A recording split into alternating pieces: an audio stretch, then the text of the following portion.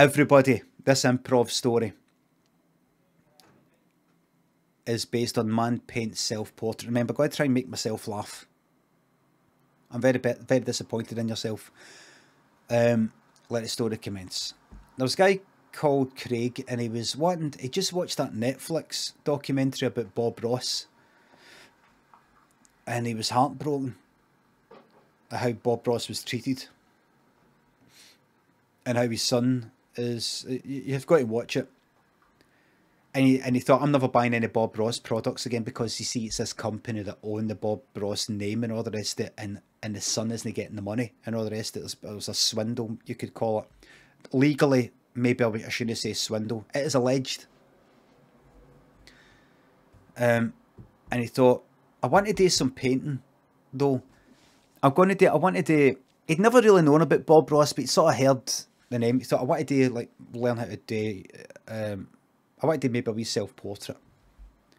So he watched a Bob Ross video, and it was landscapes. It wasn't like portraits, it was landscapes.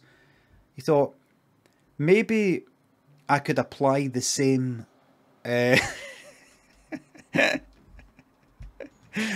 maybe I could apply the same techniques that Bob Ross uses and these and these landscapes, but date for portraits, a self-portrait somehow. So he went to an art shop up the town. As he was going in, he heard somebody going, stop them. And some wee guys were running out, having stolen something. And they'd stolen, you know how you can get razors? You can get like fucking Stanley knives, like for cutting, like, you know, a kind of cutting board, what do you call it? You know, a cutting mat thing for, like, you know, where you're sort of putting cardboard on things. You're, what would you call it? Mounting, when you're mounting things. Like a craft knife. They'd stolen a box of them, and they ran out, and one of them ripped Craig's jaw. Right down there, popped eye, of course. And, and, he just, after that, he just didn't feel like doing any paintings. He didn't feel like doing anything after that at the end.